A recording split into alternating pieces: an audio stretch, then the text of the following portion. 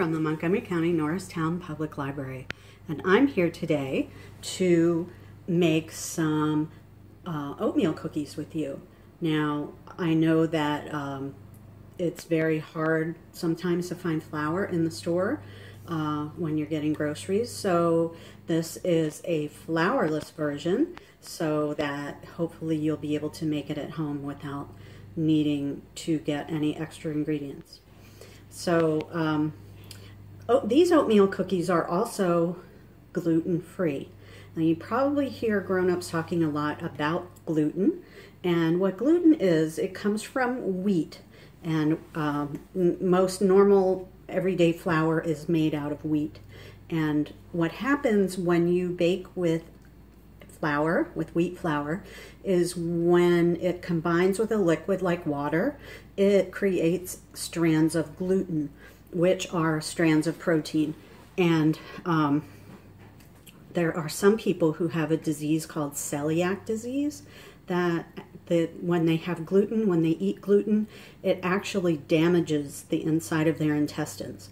So it's a very bad thing for people with celiac disease to eat anything with wheat flour in it. So that is why there's a lot of things about gluten-free products out in the marketplace, because there are people who actually cannot eat the gluten, eat the wheat products. So these cookies, these oatmeal cookies that we're making today, are made without flour. What we're going to do is we're going to actually make a flour out of the oatmeal. So here are the ingredients that you're going to need to make this recipe. First of all, you're going to need oatmeal, and you want the old-fashioned kind or the quick cooking kind that comes in a canister like this. You don't want the stuff in the packets in a box, the instant oatmeal, because it's not the same thing. That's already pre-cooked, and it's they're probably, if you have it in your house, it probably already has sugar and flavorings in it, unless you get the plain kind. So you need to use this kind that comes in a can like this. You will need some white sugar, which I have in this big container here. You will need some baking powder, not baking soda. Baking powder is a combination of baking soda, cornstarch, and cream of tartar. The cream of tartar is an acid. So when baking powder or baking soda mix with an acid, it creates a chemical reaction which creates bubbles, air bubbles or gas bubbles. Excuse me. And these bubbles in your cookies or cakes or whatever create air pockets, which make your cookies or cakes light and fluffy. So that's why we add things. You will need some salt. You will need some butter, a stick of butter. The recipe calls for unsalted butter. If you only have salted butter, that's okay. Just cut back. We can cut back on the amount of salt that we put in the recipe. We'll need brown sugar, light brown or dark brown, it doesn't matter. We'll need vanilla, real vanilla if you got it. If not, you use what you got. And the recipe calls for chocolate chunks. So what I'm going to do, I have chocolate chips here, and I also have these melting wafers to make candy. I'm going to chop some of this up and make half of the recipe with the chunks of chocolate and the other half of the recipe with the chocolate chips, and we're going to see what the difference is. You could also, if you happen to have a chocolate bar, you can chop that up. You probably are going to need about 8 ounces. I'm not sure, because chopping volume differs depending upon the size of the chunks. So you can try that out as well. So what we're going to do first is talk about cleanliness in the kitchen. And if you've watched any of my other videos, you already know this, but if you haven't, then you need to know it. First of all, you always want to have clean hands. You always want to be washing your hands. Avoid touching your face or your nose, or sneezing or coughing into your hand. If you have to sneeze or cough, use your elbow, just like protecting yourself against the coronavirus. If you got an itch on your nose, use the back of your hand. Try to push your glasses, if you have them, up with something other than the palms of your hands. So you start with clean hands. If you touch your face or touch anything that feels yucky, that's not food related, wash your hands. You want to wash all of your work surfaces with, you can use hot water and ordinary dish soap and a dishcloth to just wipe down all your surfaces so that they're clean. If you have hair that hangs in your face or that you're fussing with, pull it back out of your face so you don't have to touch it. Don't wear any jewelry that could fall down into and get in the way of your making things. If you have sleeves that are getting in the way, roll them up or change into a short sleeve shirt. And just basically anything that could fall into the food you're making, you want to get out of the way. So now the other things that you will need, you need a cup measure. You need a 1/3 cup measure, a 1/4 cup measure. You need a tablespoon, a teaspoon, and a 1/2 teaspoon. Those are all the measuring utensils you need. You will need a a scraper to scrape your bowl as you're mixing things and scrape things out of the bowl. You will need something to lift your cookies off your baking pan when your cookies are finished baking. You will need a baking pan or two, a cooling rack to put the cookies on after you've taken them out of the oven. You also need a mixer. You can either use a hand mixer, or I have a stand mixer here like this that doesn't move. And you will need a blender or a food processor. I have both, but I'm going to try the blender today. So everything's in the way. So that we can take this off of the stand if we need to stir things around. The food processor stays on the stand when you take the top off and makes it a little bit harder. Plus, my food processor only has one speed, which is loud and fast. So I'd like to have a little more control with the blender that has many, many speeds. So we are ready now to start baking. Of course, the other thing you need is an oven, and we're going to start heating that at 375 degrees. Okay, so the first thing we're going to do is we're going to make some flour out of some of the oats. The recipe calls for 2 1/4 cups of oats. So we're going to put 1 1/4 cup of oats into the blender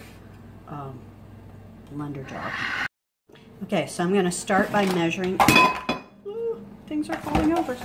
By measuring out the flour. So we're going to put 1 1/4 cups of flour in the blender to blend into a flour. And then we're going to save the other cup of oatmeal for the end. So we have the oatmeal-y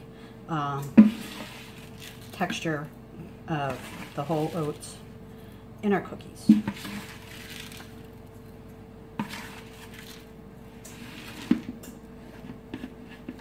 So there's one. Throw that in there, the blender jar. And then I need the 1/4 cup. There.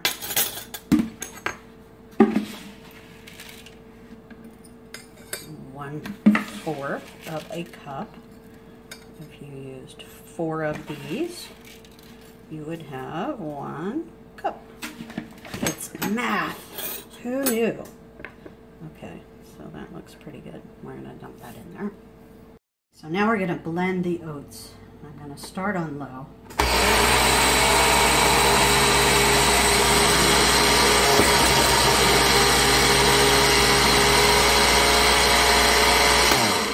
Okay, see how they're kind of powdery on the bottom and they're hardly touched on the top. So I'm just going to take this off of here just to be safe and stir them around a little bit so we get everything in on the action in here so that we make it all nice, evenly browned powder.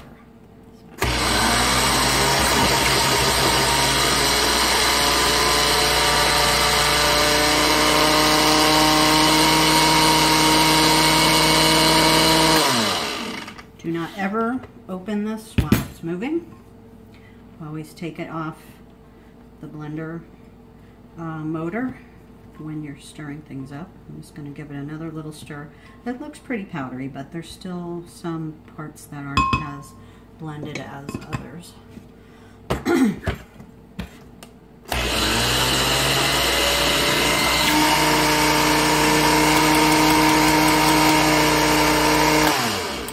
Shake that around.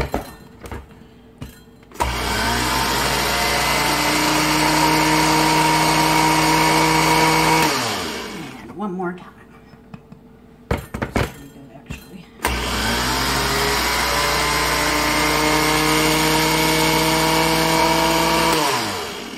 Okay. I would say that looks pretty powdery in there. So now we're going to add the other dry ingredients into here and blend it up again. Okay, so we need a tablespoon of cornstarch. I'm not sure why, but probably just to add a little more structure, a little more glue, if you will, to the recipe.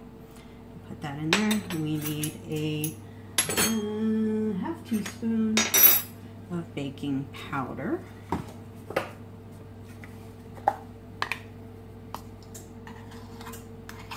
So we just scoop it up in there, scrape it against the little lip that they sometimes supply you with, and put it in there. We need a half teaspoon of salt. Now, if you have to use salted butter, if that's all you have in your house, use like a quarter teaspoon instead of a half, because the salted butter, of course, already has salt in it. So we're gonna put my salt in there. Okay, so we're done with all of these. We'll get these out of the way. All right, so now we're going to blend all of those things together in here. And again, we're going to shake it down because it likes to crawl up the sides.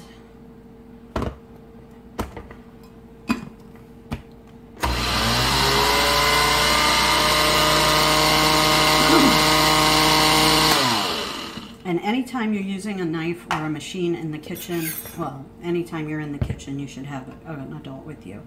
To just make sure you don't, blow the place up or, cut an arm off or something. So I'm going to give this one more little turn.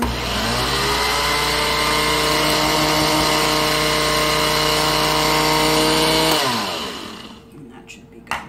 Okay, so this is our kind of dry ingredient flour mixture, and now we're going to mix all the wet ingredients together. Okay, so we need half a cup of butter, and if you notice on the butter stick, it has it says tells you how much is a half cup somewhere. 8 tablespoons equals 1/2 cup equals 1/4 pound. So this is 8 tablespoons. 8 tablespoons is half cup. 16 tablespoons in a cup.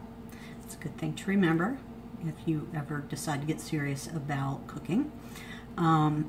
So this entire stick is 1/2 cup. So you do not need to measure this in a cup. You can just stick the whole stick right into your bowl. And you want this to be room temperature. This one is not because it was frozen, so it's not quite soft enough. I have some already in the bowl that I already softened, so we'll put that aside for now. And then we're going to add the sugars. So we're going to start with the white sugar, and we need 1/3 cup of white sugar. Okay, so that's 1/3 cup. You want to make sure it's full and level. Okay. And now we need 1/3 cup of brown sugar. And I talked about this in a previous video, a cookie video. If you do not have brown sugar, but you have white sugar and molasses in your house, you can make your own brown sugar. And you just take some white sugar, like measure out how much you need for your recipe. And then you stir in a little bit of molasses until you get the consistency, the squashy consistency of brown sugar. So if you notice, brown sugar is kind of damp because it has molasses in it, which is a sticky liquid. So we're going to squash it down. I might have a little too much in here. I'm going to take some of that off. Okay. So pack it tight in your cup and dump that into your bowl. Okay, so we got the butter and the 2 sugars in the bowl together, and we are going to blend that together. Put that up. I'm going to turn that on.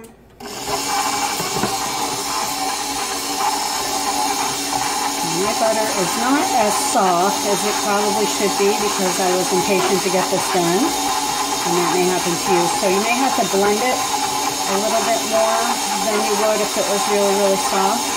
Because you want to make sure your butter and sugar are well combined and creamy, because you're combining 2 things that are different with each other, and in order to make a nice, a good end product, you need to make sure everything's blended together very well without lumps in it. I'm just going to take a minute to scrape this down so we can continue. If you see, the butter is all stuck on the beater, so I'm just going to scrape this down. Okay, it's all scraped down, so I'm going to start it up again.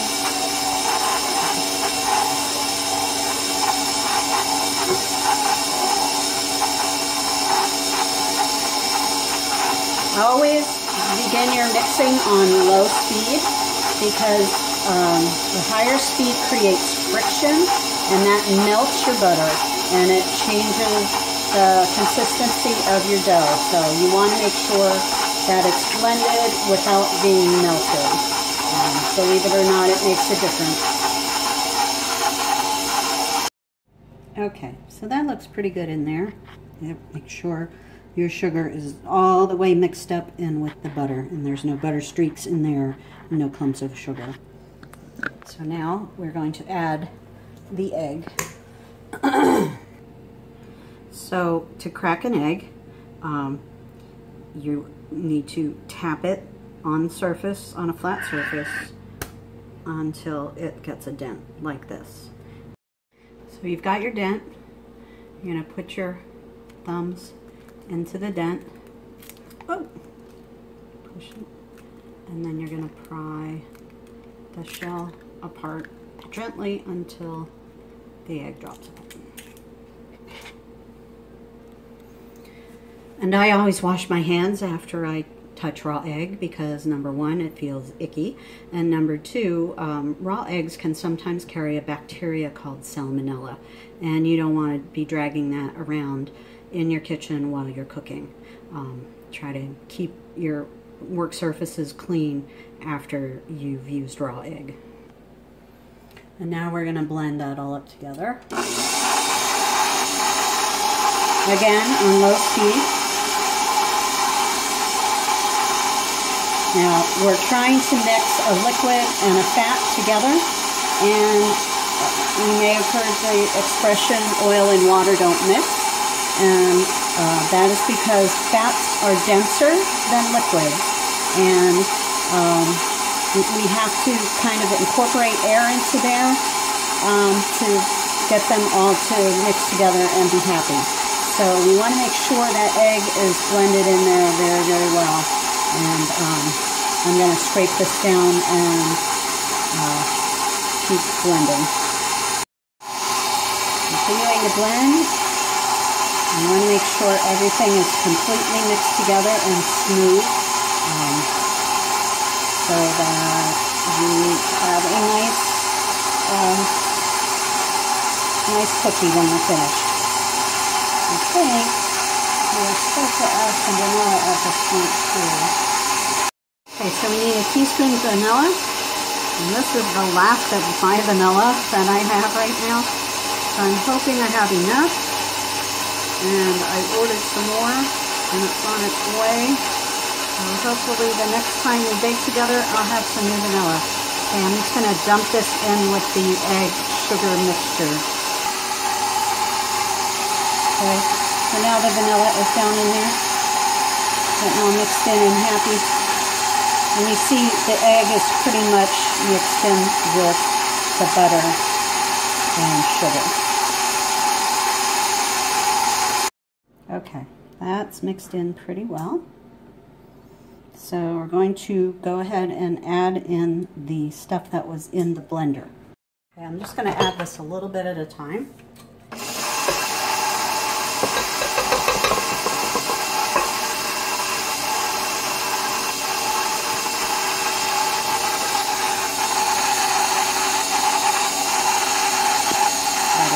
Mixed in there.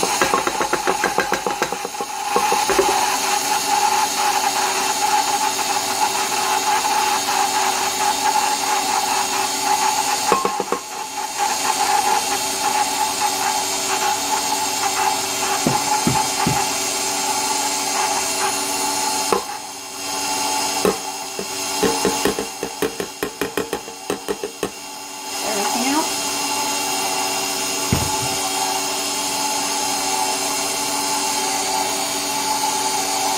Okay, I'm going to scrape that down a little bit. I'm going to finish mixing that up. That looks pretty well mixed. Okay, I'm measuring in the last of the oatmeal. The last cup, 1 cup. And these are going to be the kind of chewy, crunchy bits that you get in oatmeal cookies. And I'm going to mix this by hand, just because it's easier. Just get that all mixed in and incorporated.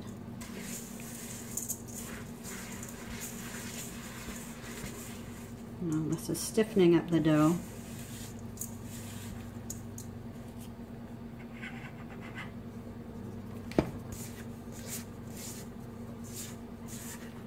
Scraping everything down and pressing it together till it is all evenly distributed in the batter.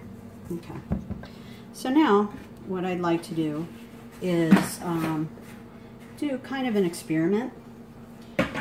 I want to make just some plain oatmeal without the chocolate. I'm just going to do like maybe 4 of those, and then we're going to divide what's left of the dough in half, and I'm going to put chocolate chips in one, and I'm going to put the baking wafers in the other one.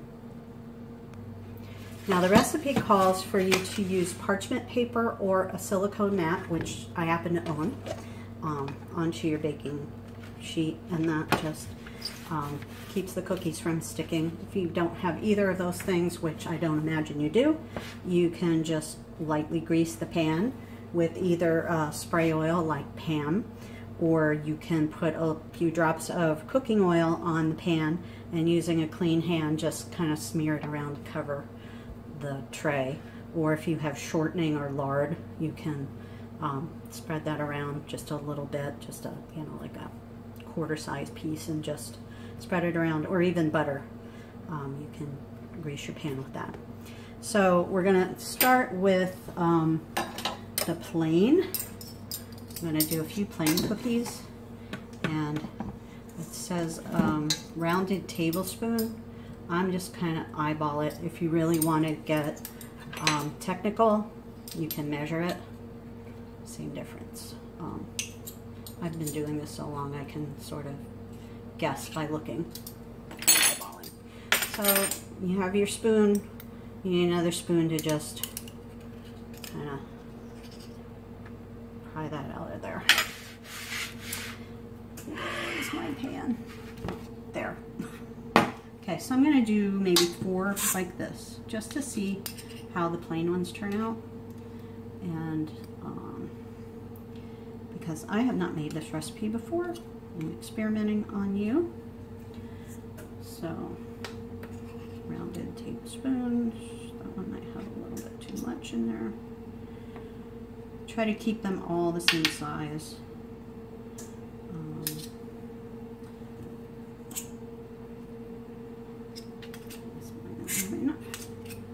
Rounded tablespoon. Okay. So we have 4 of those. I put them approximately 2 inches apart, because with the butter in it, they're most likely going to spread, and especially if they don't have the structure of the wheat gluten to hold it firm, they might spread out. Okay, so now I'm going to take half of this and put it in another bowl. You don't have to do this at home. This is just my experiment because I'm curious. And curiosity in the kitchen is often a good thing, as long as you don't blow anything up. So just about that much is about half. Okay, so the recipe calls for a whole cup of chocolate chunks. So because I've cut the recipe in half, I only need half that amount, or 1/2 cup. So this one's going to get the chocolate chunks that I already chopped up. That one I'm just going to mix those around.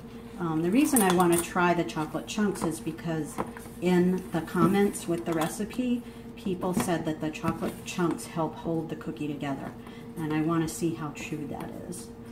That the chocolate chips have maybe less fat in them, or something in them to keep them from losing their shape when they bake. We're going to see. We're going to see the difference. So that's that. Now we need a 1/2 cup of chocolate chips for the other half of the.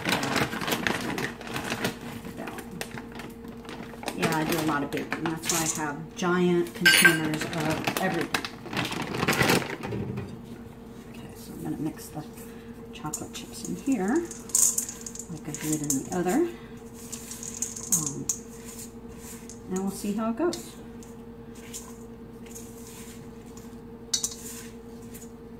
That is a lot of chocolate. Can you ever have too much chocolate? I say no.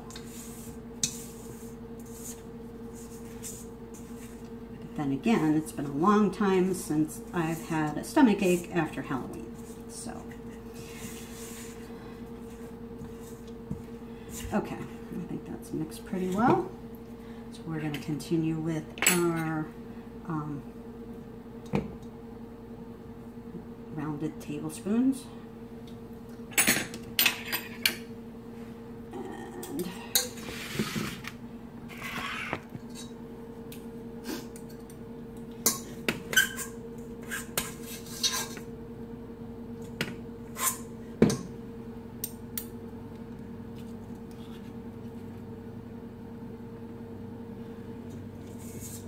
And we'll just keep going with these. And we'll see how they all turn out.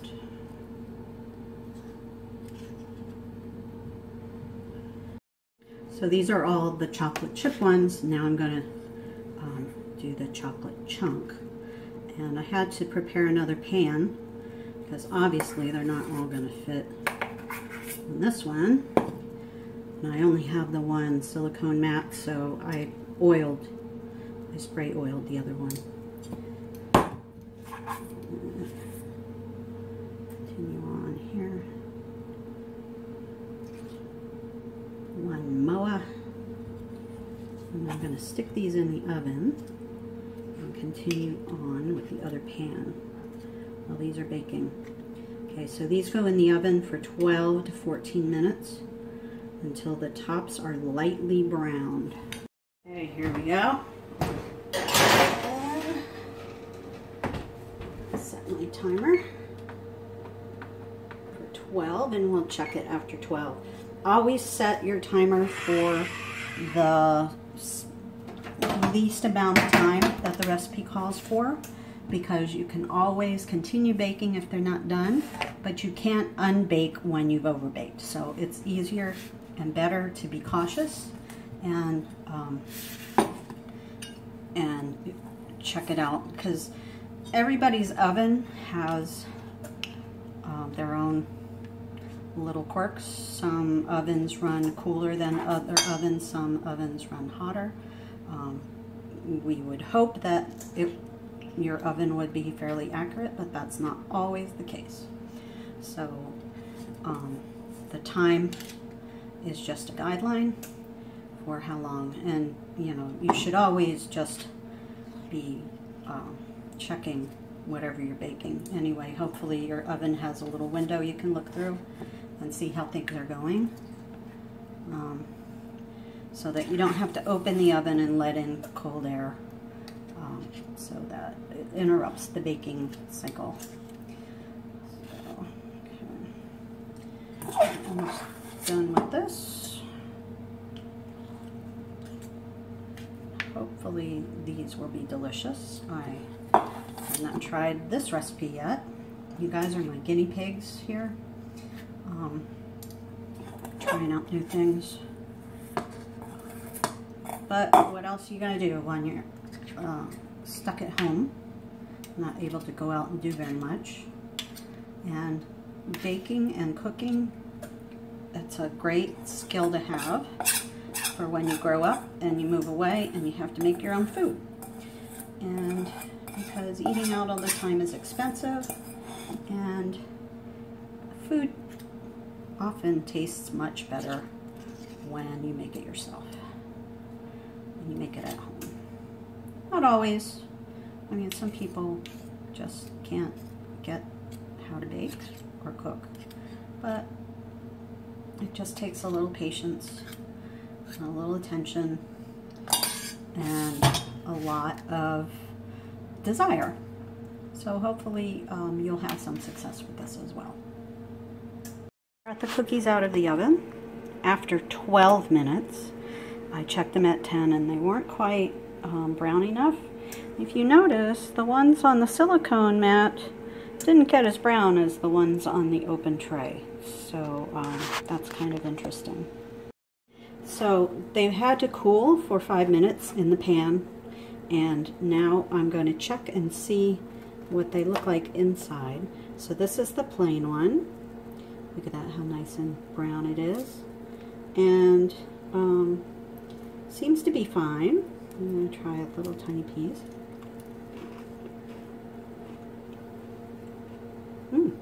Pretty good. They're crispy, not as chewy as what I would hope oatmeal cookie to be, but that's okay.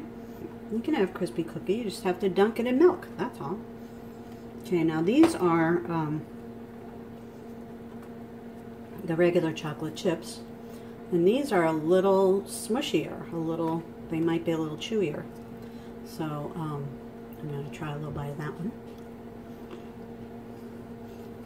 These came out softer, so the chocolate does help. And now this is the chocolate chunk, which, if you notice, kind of spread out a little bit more than the chocolate chip. and they're kind of crispy too. Yeah, they're not as chewy. So my verdict is chocolate chips are the way to go. But seeing that these held together fine without the chocolate